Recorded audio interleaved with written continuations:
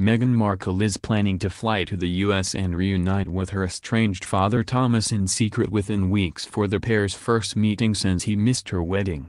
Meghan Markle and her father are planning to reunite in secret in the US later this month, friends of the Duchess have reported. A source claims that Meghan will take a solo trip home to America later this month to see her estranged father Thomas Markle, according to the Mirror. The 74-year-old former lighting director is said to be delighted about the potential visit from Meghan, and is keeping 2 dates free at the end of the month.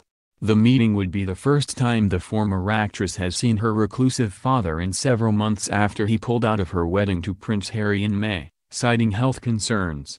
Thomas reportedly suffered a heart attack after selling staged paparazzi photos to the media ahead of the nuptials. Meghan's friends have said the reunion could mark the end of a devastating rift in the Markle family. Earlier this week, an insider told the Mirror that Meghan is deeply hurt by what has happened with her relationship with her father, calling it an increasingly desperate situation. Thomas has repeatedly complained about being cut off by his daughter in media interviews, vowing that he won't stop speaking to the press until she agrees to get back on speaking terms.